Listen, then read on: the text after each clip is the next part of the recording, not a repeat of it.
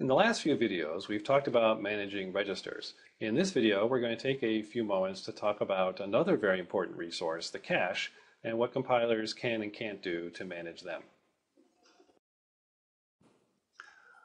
Modern computer systems have quite elaborate memory hierarchies, and so if we were to start at the closest level to the processor itself, we would find that on the chip there are some number of registers, and these are very fast to access. So typically they can be accessed in a single cycle, so at the same rate as the clock frequency.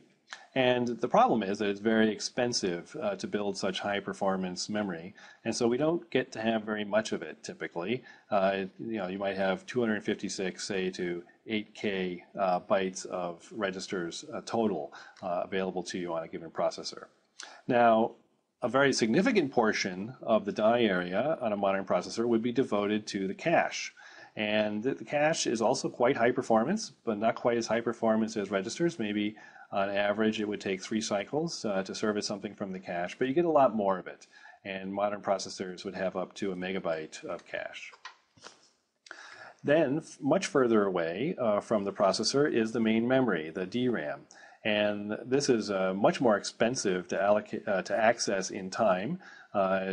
Typical values would be 20 to 100 cycles, and I think it's more on the 100 towards the 100 end than the 20 end these days in most processors.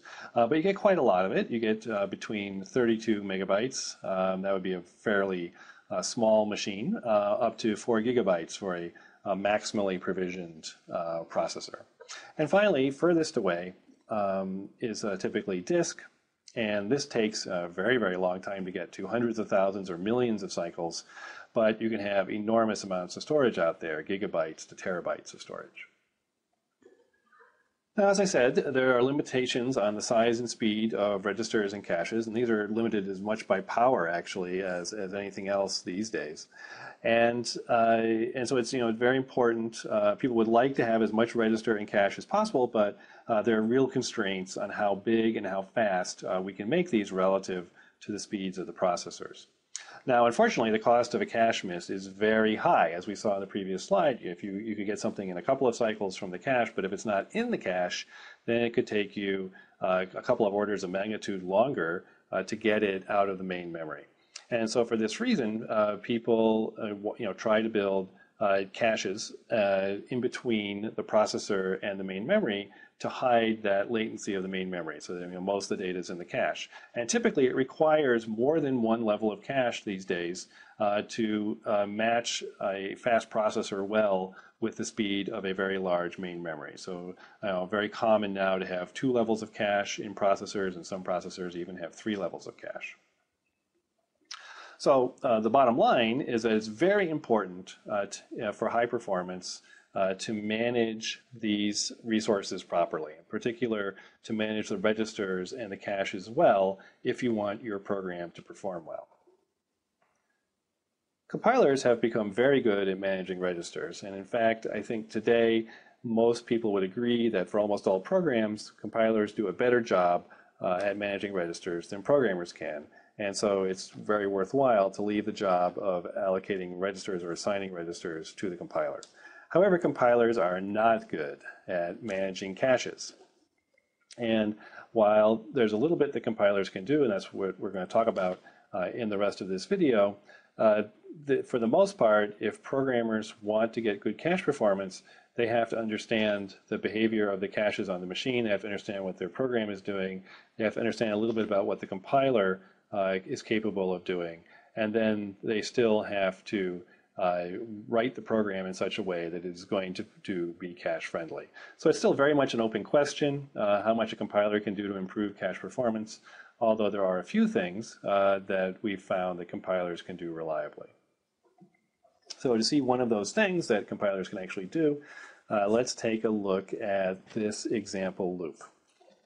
So what do we have here? We have an outer loop on J, an inner loop on I, and then in each iteration of the inner loop, we're reading from B sub I, some vector B sub I, performing some computation on that value and storing the result into the ith element of the A vector. Now, as it turns out, this particular program has really, really terrible cache performance. This is going to behave very badly. And so let's think about what's going to happen. So let's imagine our cache, is some block of memory. Okay, and so what's going to happen here? I mean, what's the first iteration going to be?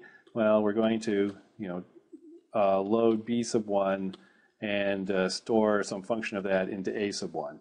And so what's going to get loaded into the cache is a sub 1 and b sub 1. All right, let's assume they just go into different elements, and let's say, just for the sake of argument, let's say they land in the first two elements in the cache.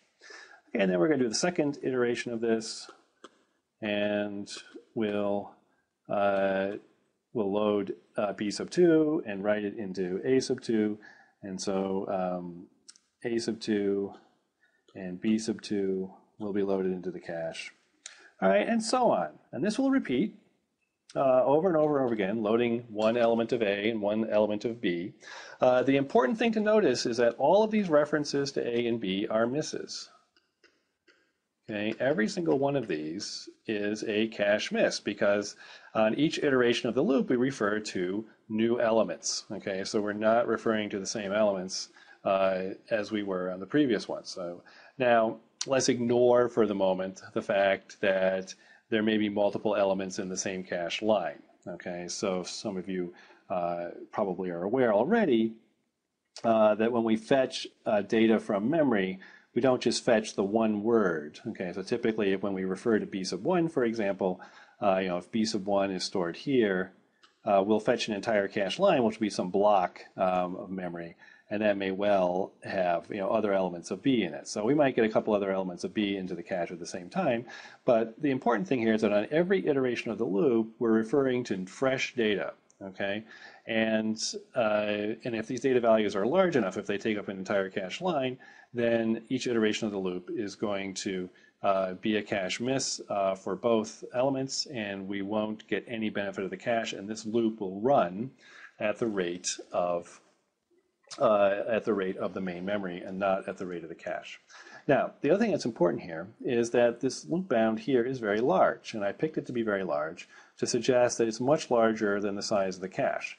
So as we get towards the end of the loop, what's going to happen is we will have filled up the whole cache. So this whole cache will be filled with values from A and B, and then it's going to start clobbering values that are already in the cache. And if this loop, if the size of these vectors is, say, twice the size of the cache, by the time we come around and complete the entire execution of the inner loop, what's in the cache is the second half of the A and B arrays, not the first half of the A and B arrays.